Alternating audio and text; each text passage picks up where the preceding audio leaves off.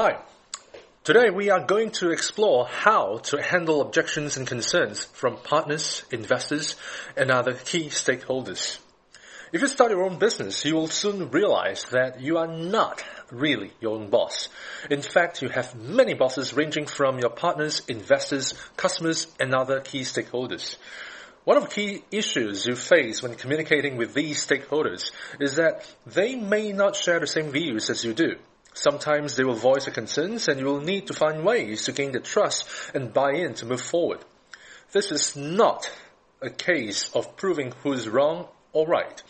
Rather, it is about finding acceptable solutions to all parties and make sure the company moves forward and gets stronger as one.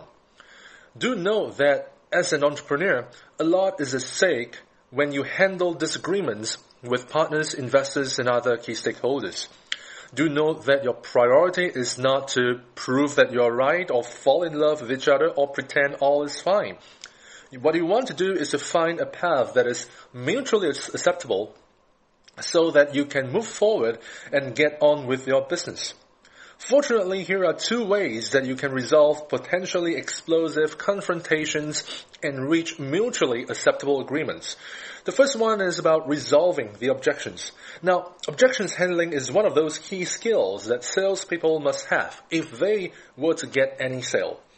And the key purpose of handling objections is not about proving that you are right and the customer is wrong. The mantra in resolving objections is that customers can always say, I cannot out-talk you, but I'll just not buy from you.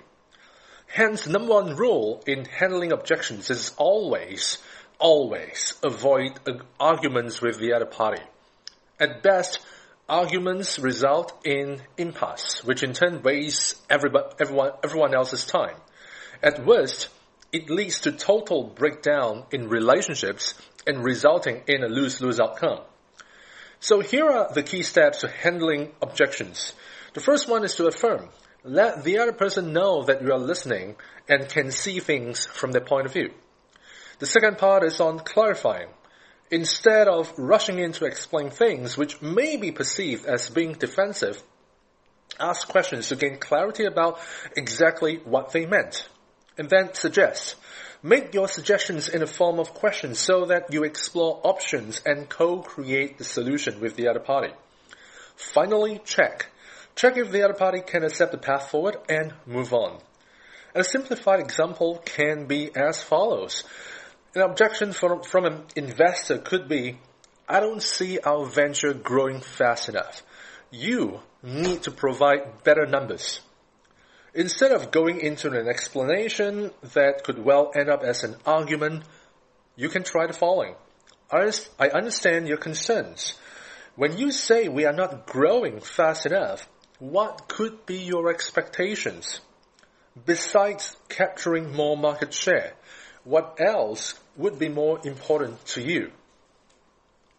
If the investor is going to give some indication of what he or she expects and that you deem as somewhat achievable, here's what you can suggest. Given that these are your other expectations besides market share growth, can we also look at these other aspects? Could we adjust market share growth a little bit so that we could also achieve those other objectives as well? The second part on handling these objections is to resolve the deeper conflicts. Now, of course, life will be a lot easier if all objections and disagreements can be resolved using those simple 4 steps mentioned above. Sometimes the disagreements could be very complex and run in a much deeper level. Hence, you may want to try the following 7 steps to resolve those deeper issues. The first step, establish a common goal or objective.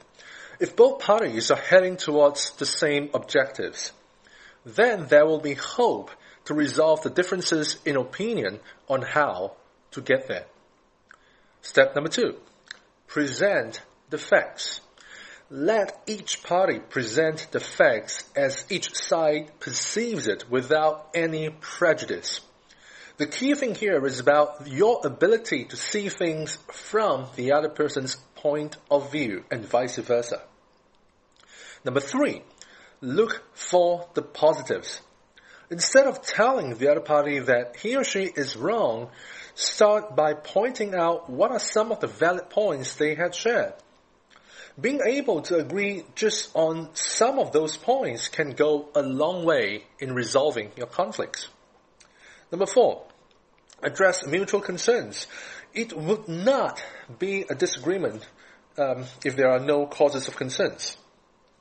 So this is the part to share with which aspects each party disagree about. The key thing here, again, is to listen and see things from the other person's point of view before making judgments. Number 5, co-create new solutions. When we raise concerns or differences to each other, it's not to shut down the other person. Instead, what we'd like to do is to help each other co-create solutions that are mutually acceptable. After all, it's a matter of different opinions or ways of working to reach common goals. The 6th step, empathize with each other. If there are any solutions proposed at this juncture, be sure to check with your gut how you feel about it and allow the other party to check with his or her gut too. In fact, check for signs in the other party if he or she is feeling positive or negative about the solution. If the gut feel is negative, it will not be done. You may need to ask a question such as, is there anything bothering you about this solution that we just worked on or agreed on? And this is to see if there are other issues that you need to resolve with the other person. Number 7, mapping the next steps. Resolving complex agreements like these is just the first step of really getting things done together. The next step will be how both parties map out ways to move forward and have milestones to check if everything is on track. Listen actively. So does it mean that making use of these 2 steps and you will resolve all disagreements and conflicts with your partners, investors, and key stakeholders? Of course not. There will be some situations where the disagreements could not be resolved, at least not in the short term. There would also be 2 key things you will need to do to improve your success in resolving such issues. The first one is to listen actively for the other person's perspectives, concerns, and or other issues. The more you understand the other person, the more you will understand issues and the likelihood of you resolving it. And of course, you need to practice. These concepts are simple to understand but can take a lifetime to perfect. The more you practice the above concepts, the better you will be to co-create mutually agreeable solutions. My name is CJ and I'm an agile and sales coach. Please leave your comments and feedback by emailing info@directions-consulting.com. I look forward to hearing from you. See you soon, or look forward to hearing from you really, really soon.